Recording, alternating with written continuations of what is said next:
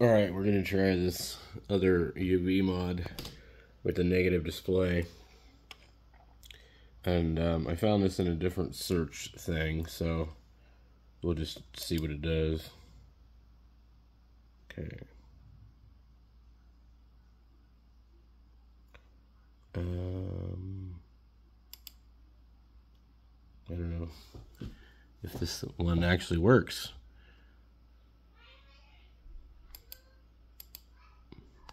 So this one might not work. Okay. So you can't patch this one from the browser. Interesting. So you'd have to save the firmware and you need to go into the tool to do it. So there's a bunch of different ones on here. And this one here is the GitHub one. Let's see. Then there's this one, the Who's Matt GitHub one. Not all of them are the same. Let's go into here into this one. Okay, that's a bunch of crap I don't want to look at. Here's the actual generator. So in the actual generator, you should be able to put the radio in program mode, go into it, click what you want, TXRX. But I don't think this has a negative display thing.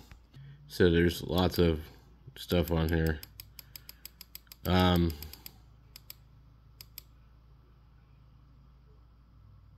Enables transmitting on frequencies from 500 or 50 to 600. The harmonic radiation wave can be stronger than the input frequency and cause severe interference. Disable TX lock from 50 to 600. Enable TX everywhere except for the airband.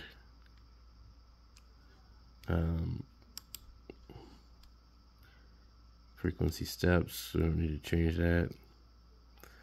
And EMRX on all bands. Enhanced RF frequency.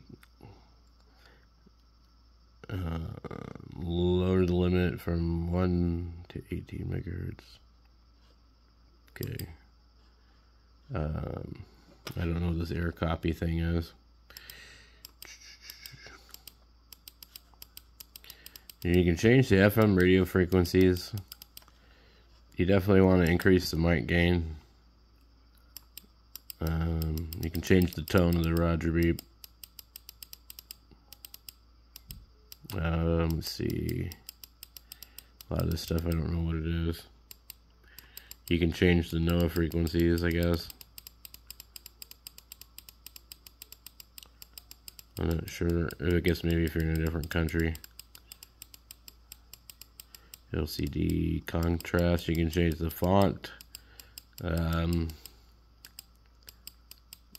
Backlight duration. I'll go ahead and click that because it doesn't stay on long enough. Fast power on, skips the boot screen and goes instantly. Choose negative display. Let's try that. There we go. Alright. And then there's the apps. So RSIS meter and battery voltage readout, or the graph. I don't know what I already have. There's also going to be custom boot control face.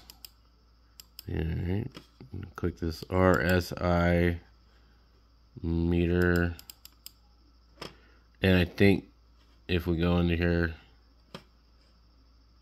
we can actually, because I think that's the same. Hold on, I think that's the same as one of the apps. So we should be able to just use our spectrum. And we'll go through here, yeah.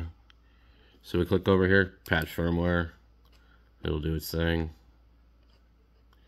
And then this one has the firmware flasher. So then it pulls up your COM cable. Click OK, click connect. And then if it's working right, which is not, the radio will start going do-do-do-do-do. So it doesn't like something, or something's not working right. And I've had an issue before, so usually just try it again.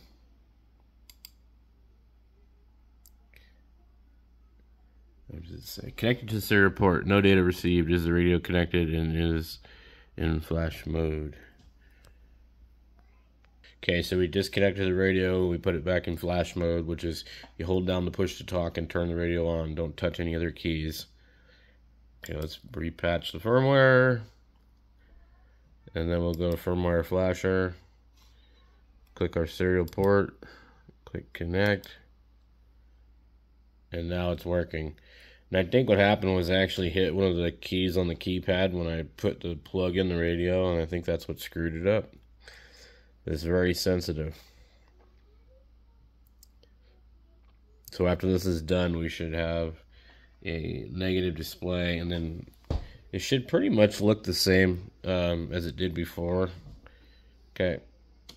Wow. Look at that. That's pretty interesting. Okay. Now, hold on, I'm going to do this.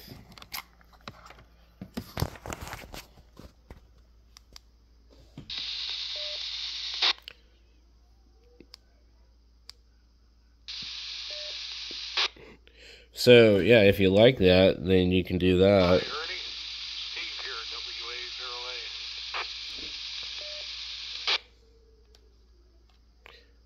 I don't know.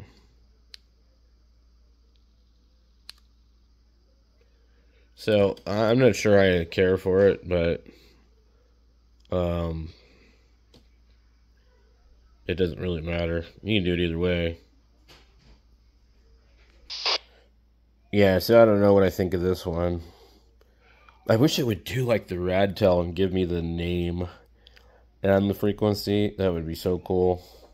Like if somebody could come up with a way to do that, I'm sure that it's possible. When you look at this display, it should be possible to do anything.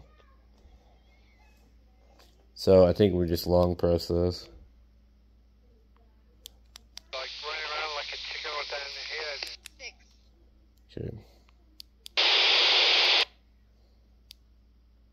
Hour. We don't want that. Hour. Hour. Nope. Scanning begin. So I can't seem to pull up the spectrum thing, which is interesting. It's like it didn't put it on there.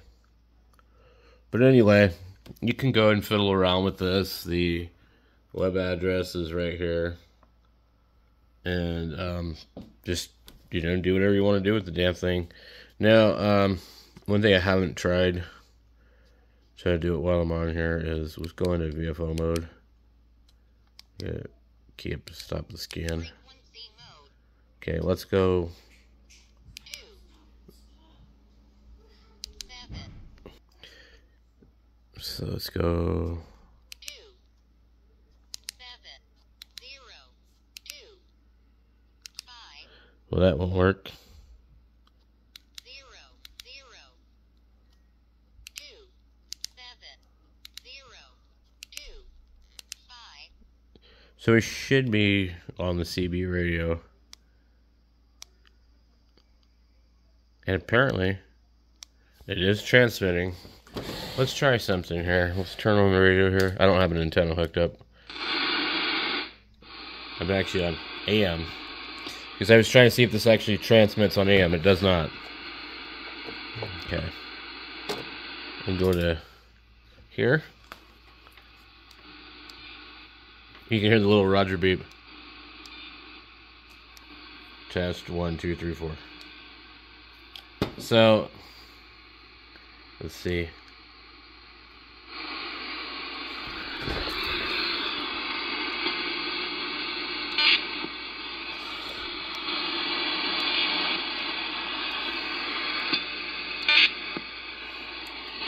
Test 1 2 3 4 1 2 3 4.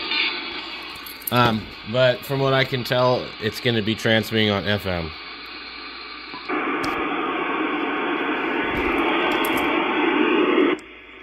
Test 1 2 3 4 FM.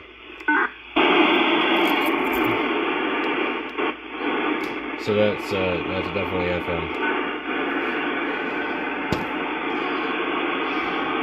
So the FCC allows FM 5 watts on CB now, so that's legal. Technically, that's an interesting deal.